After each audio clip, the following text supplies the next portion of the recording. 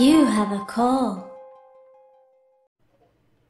Thank you for calling Internal Revenue Service. How can I help you? Yes, I was just talking to a man. I don't know what his name was, but I was giving him my address, and all of a sudden the phone disconnected. I was trying to find All out why you right. guys called me. All right. When did you receive the phone call? About an hour ago.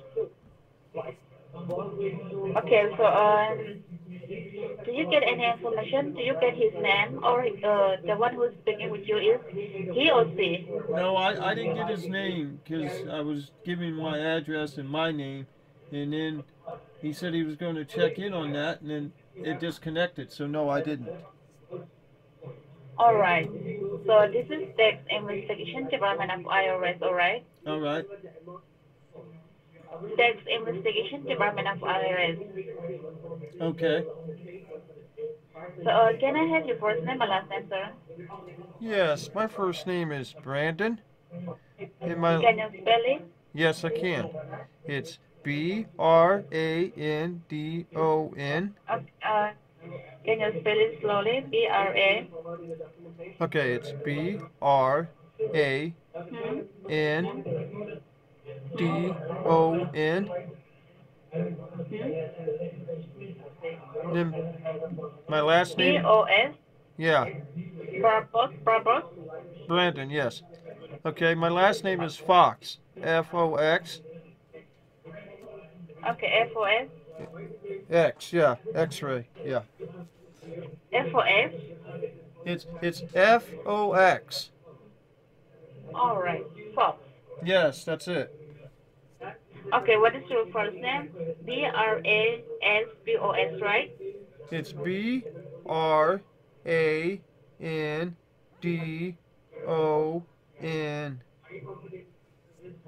Okay, can you repeat once more? B-R-A.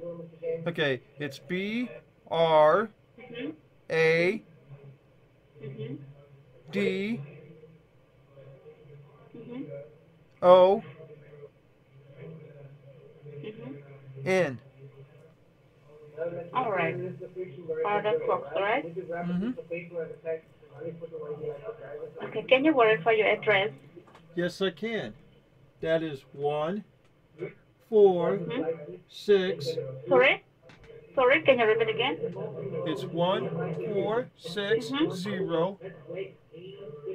Sorry, Ladybug. your voice is breaking off, so I can hear properly. So, can Okay. you repeat again? Yeah. Can you hear me better now? Yes. Okay. It's 1460. 1460. Yep. Mm-hmm. Ladybug Drive. So, lady. Yeah. Okay. Park Drive. No, bug. Bug. B-U-G. Yeah. Drive. Okay. New York. New York. Zip code is Drive. 1001. Hold on, okay? Hold on. Okay. Ladybug Street. Drive. What is this? Drive. Okay. Drive. New York. New York. Okay. 10001. You're right. What is your zip code? Zip Zip code code? is 1 zero Mm-hmm. zero Mm-hmm. zero one. Okay. 10001, right? Yes. Okay. Thank you for providing me the information. Do you have pen and piece of paper with you? Yes, I do. Okay. Write it down my name. My name is Officer Jenny Valen, Okay. and my page ID number is 573250. 5750. 50. Okay. Yes. And your KCC number is 6353. 63. Say that again. 53. 53. Your KCC, yes, 6353. That is your KCC number. So let me explain you. Listen carefully, alright? Okay. We call you to ascertain your attorney's information that there is a legal allegation and a lawsuit has been filed against you by the Internal Revenue Service. So are you aware about the situation? No, no, I'm not. Okay. Okay. So I just go ahead and read out the legal charges against your name. Before I do that, do not interrupt me. I will give you a period to speak, alright?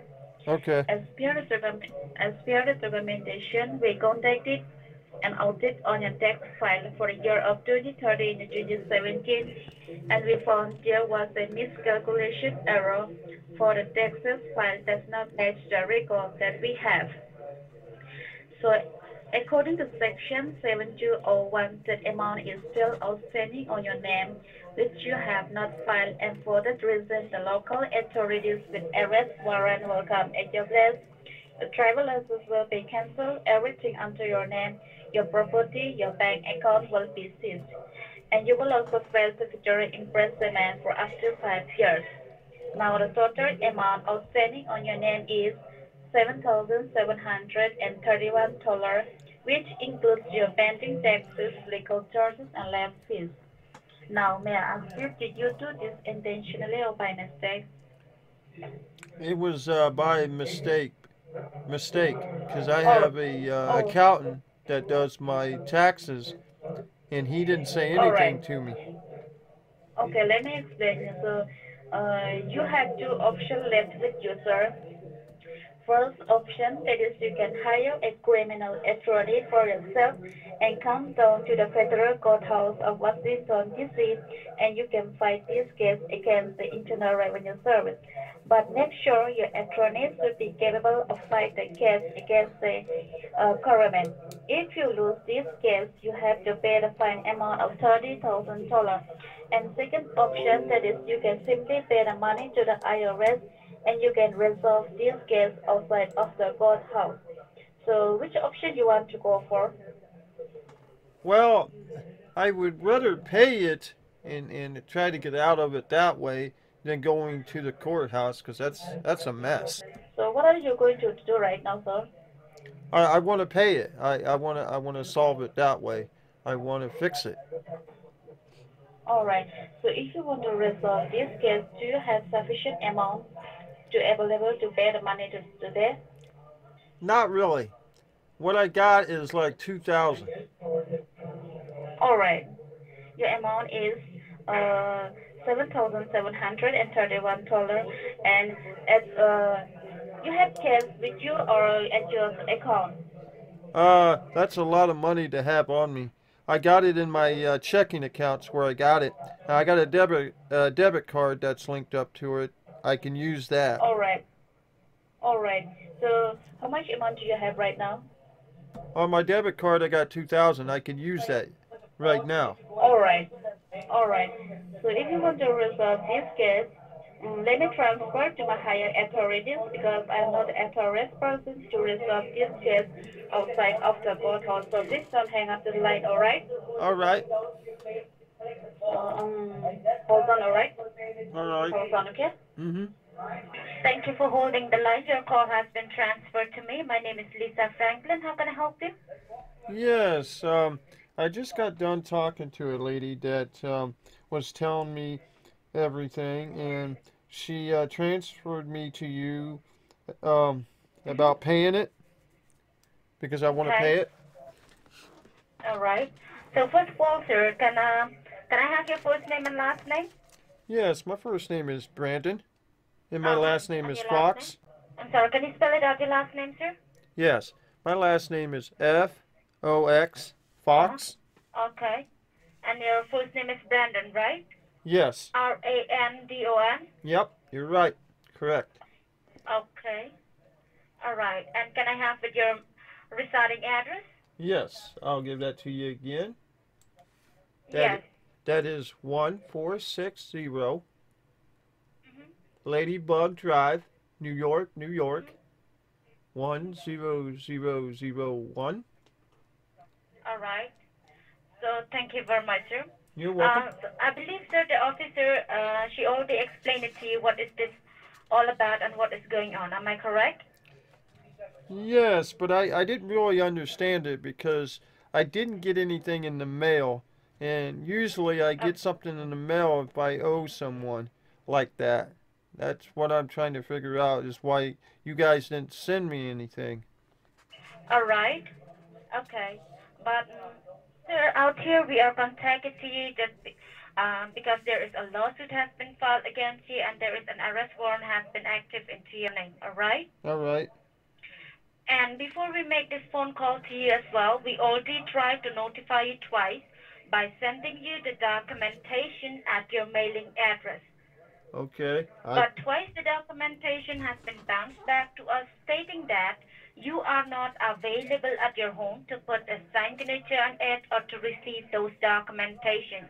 Mm-hmm. And as well as those documentation, it is a very confidential letters, so we cannot leave into your mailbox or to anybody else rather than you because we need your signature, all right? Right. Right. Yeah.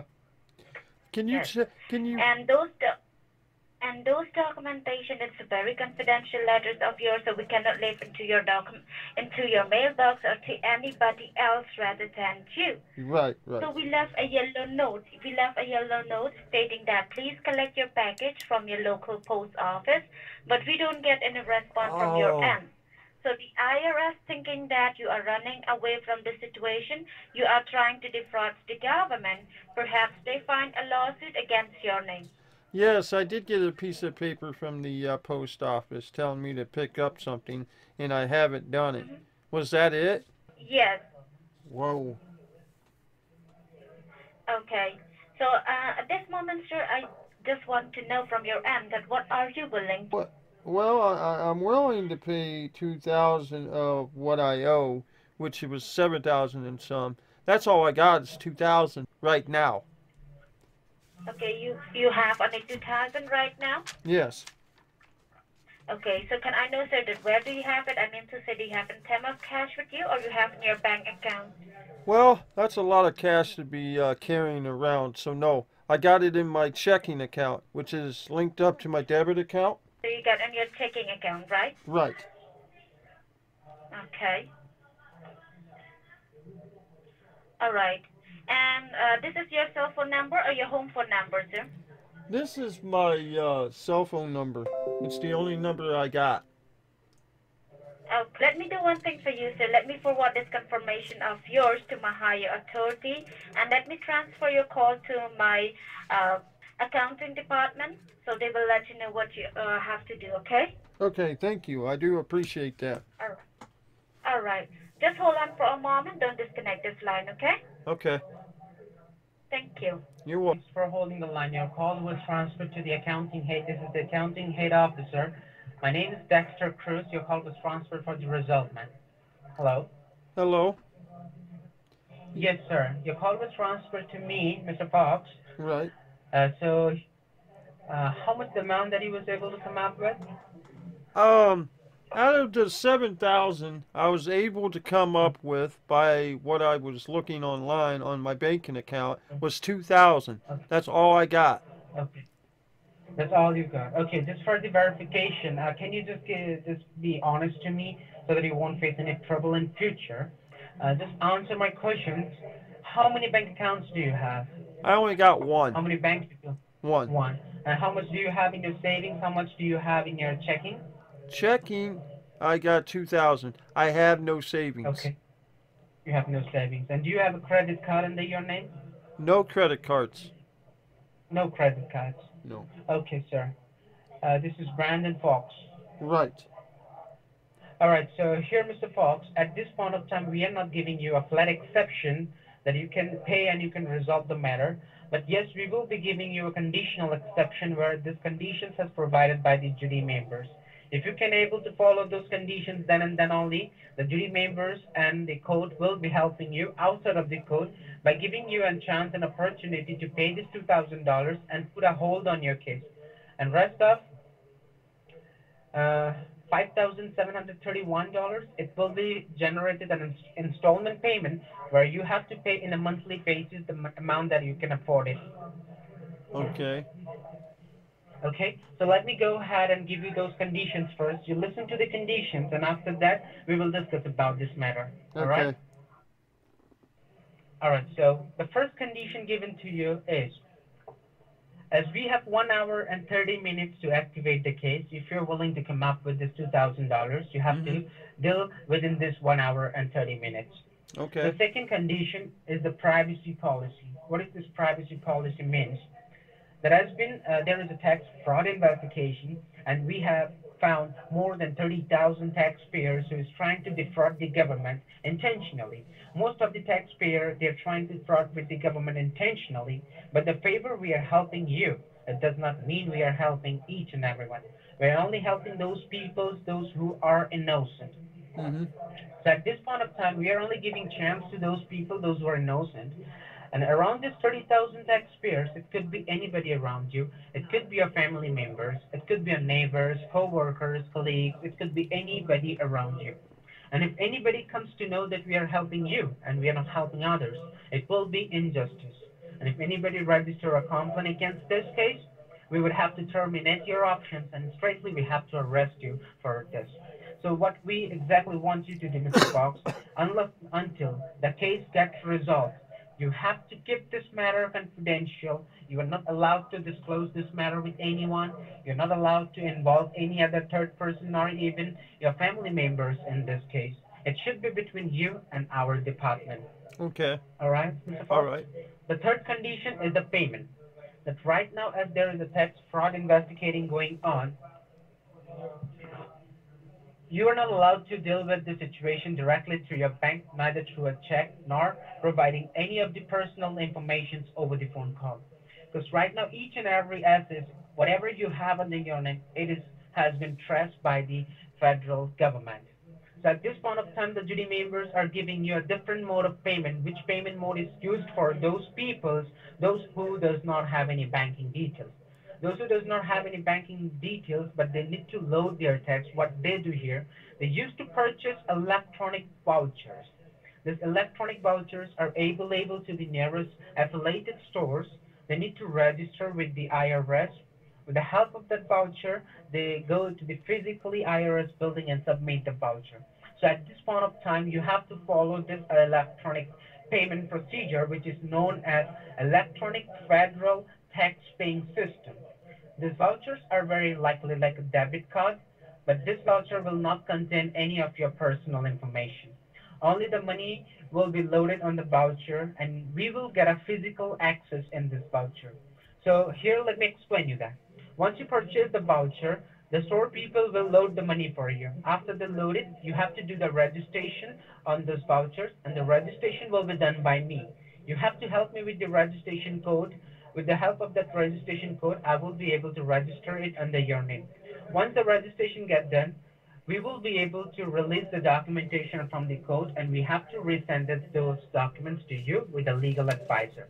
A legal advisor is going to visit you at your mailing address with the documentation, giving you all the information and details about this case and asking you for the voucher. So you have to hand over those vouchers to that officer when the officer will come and visit you with the documentation. At this point of time, you are not paying anything. You're simply giving us a trust that you have a genuine intention to resolve the matter. Because evidence speaks more louder than the words. We cannot simply trust in your word. So you have to show your good faith by loading the amount and the tax-paying voucher. The tax-paying vouchers is very trackful voucher where the duty members will track those vouchers to see whether you have loaded the money or not. Okay. So the fourth condition is this. The lines which we're talking right now, it is federally monitored and recorded line. And this recording will serve as an evidence behalf of you in front of the justice, in front of the jury members to make you innocent in front of them that you have a genuine intention to resolve this matter. So at this point of time, you are not allowed to hang up this line till the time the case gets resolved and I provide you with the reference number of your case. So you Mm-hmm. have to keep this line open. You cannot put me on mute. You cannot put me on hold. You have to keep the line open. And in order to pay this outstanding debts, $2,000, you have to go outside. So I will be connected with you in your cell phone. So I believe that right now we are connected in your cell phone. Yes. Right. All right. So can you see the battery percentage? Like what is the battery status in your cell phone? How much the charge is It's remaining in at your cell phone? 90%. 90%? Okay, Yeah. that's enough. And which bank you bank with, sir? Mr. Fox? Um, It's Citizens. Okay, and how far is your bank from your place? Well, it's about 25 minutes from my house. It's driving 25 minutes? Yeah. Okay. All right, so But sir, here, without with, yes? are you telling me to go to the bank? Yes, you have to go to your bank first and you need to withdraw the money for $2,000 because you I got cannot a bill debit card, for so I the don't bank. have to go to the bank. That's why I got a debit card. But you cannot use it. In order to convert that money, you have to get the money in cash Why can I not use it? because the store will not accept the debit card. That's why. You Well, need to which get the store? money in cash. Which store do I have to go to? I will let you know. Help me with your zip code. Okay, my zip code is 10001. 2 seconds. Okay. Yeah, I should be able to use it. All right, sir. You there? Yes, I am. Okay. Here, as I told you, that you have to purchase electronic vouchers. Right. So you have to visit an Apple store because here, this Apple store, like Apple company, is an electronic company, and also we have a collaboration with the Apple company. Not only with Apple company, okay, with Apple, Microsoft, Dell, Google. These are the huge, big companies and very trustful company. So we have a collaboration with these electronic companies, and this company has provided this kind of voucher. So at this point of time, the update that I got it from the higher authority, that is Huh? that you have to visit Apple Store, which is in 401 West 14th Street, New York, 10014. Yeah, right. I know where that's at. But why do I have to go to the Apple Okay. store to pay my taxes? That I don't get. Not paying your taxes. You're not paying any taxes to Back the Apple taxes. Store. I am paying something because you're gonna have me pick up something that's gonna cost me money. Yes.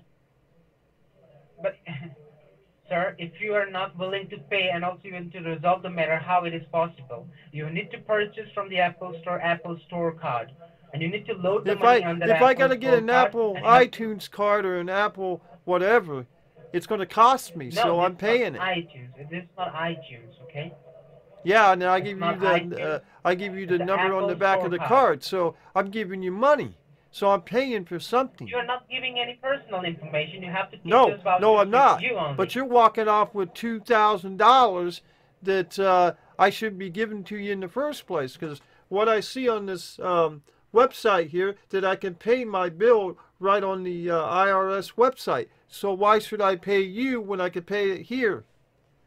And You are it's not showing, paying me. it's Okay, showing then I go owe ahead and do nothing. that. If you can do that, go ahead and do that, okay? It's I'm not showing I stopping owe you. nothing.